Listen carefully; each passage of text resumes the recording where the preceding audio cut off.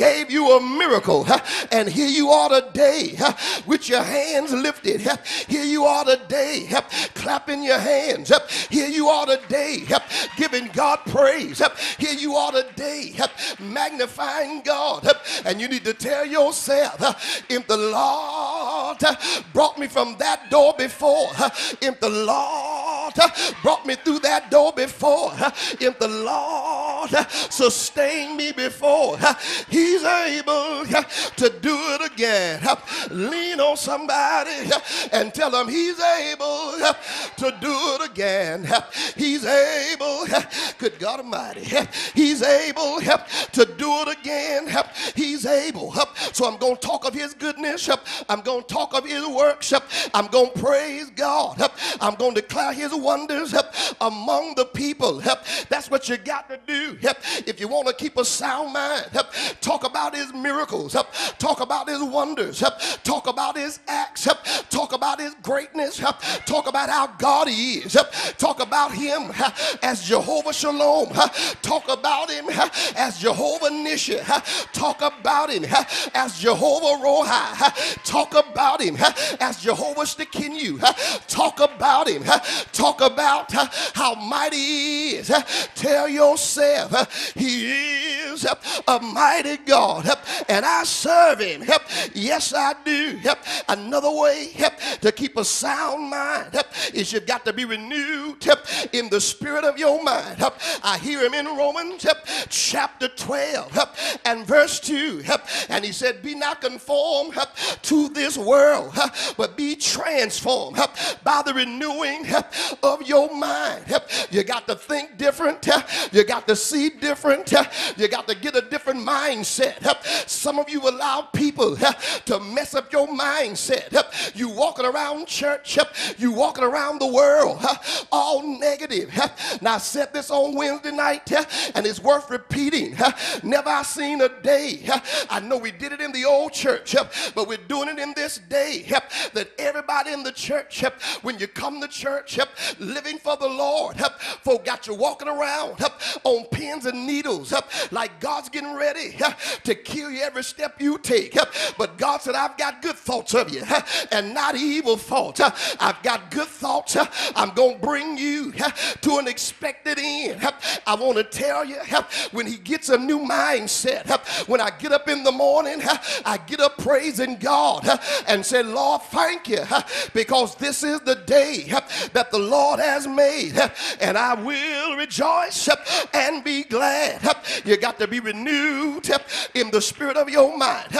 He tells us in Ephesians chapter 4 and verse 23.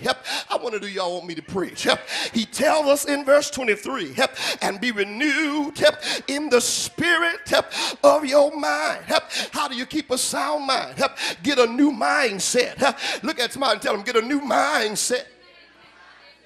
Get a new mindset. Start thinking different.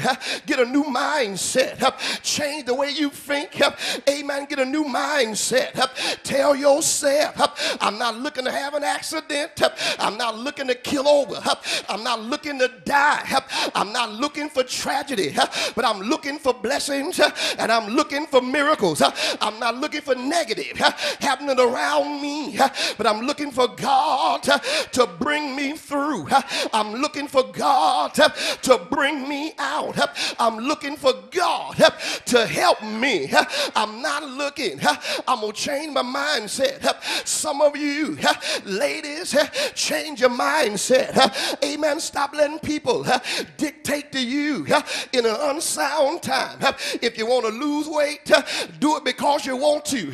If you want to lose weight, do it because you want to be healthy.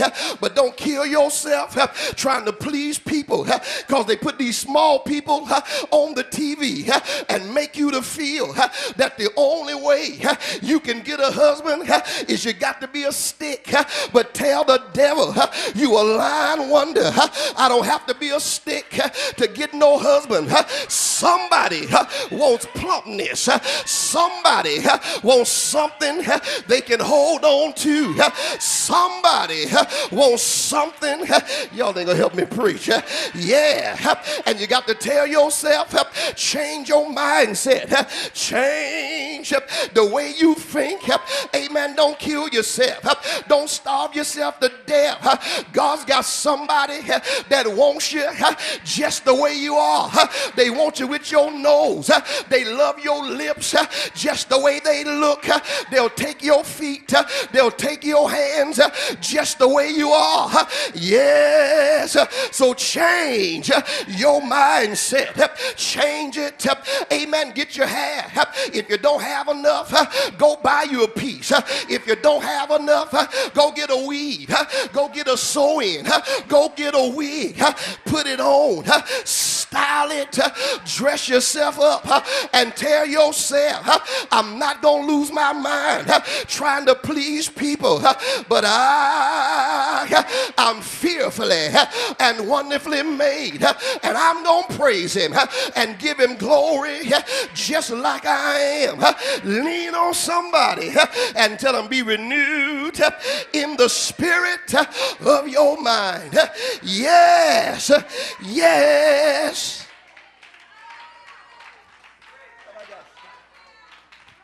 Yeah, I'm helping somebody here. Be renewed in the spirit of your mind. Well, I got to close here. Be renewed in the spirit of your mind.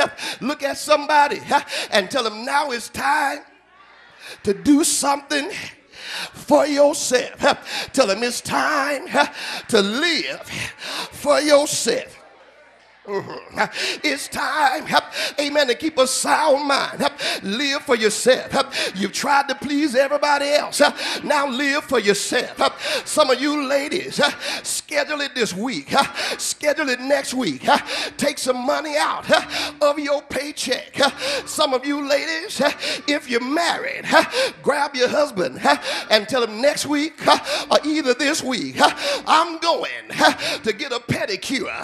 I'm going to get a manicure. I'm going to get a massage. I'm going to fix myself up. I'm going, amen, I'm going to change the way I think. I'm going to change the way I am. Some of you men, go do something for yourself. Go get a good haircut. Go treat yourself. Tell yourself, I got to keep a sound mind. There's enough trouble going on around me, but I'm purposing my heart. I'm not going to let it affect my mind, but I'm going to keep my mind stayed on him. I'm going to keep my mind. I'm going to be renewed in the spirit of my mind. It's an unsound day, but how do you keep a sound mind? You got to learn to praise him in the midst of everything. You've got to learn to praise him in the midst of trouble. I don't care what's going on. You got to praise him in the midst of it all. You got to tell yourself, I will praise the Lord. I will praise him in spite of what happens. So I don't have money, but I still got praise. I don't have what I need, but I still got praise. I'm going to praise him until money come. I'm going to praise him until he do something. I'm going to praise him till glory come. I'm going to praise him until he provides. So I'm going to praise him. Some of you got to learn. That's what your problem is. The reason your mind is in trouble is because you let the enemy steal your praise. But you remember when you were praising God in the midst of trouble, he kept you lifted.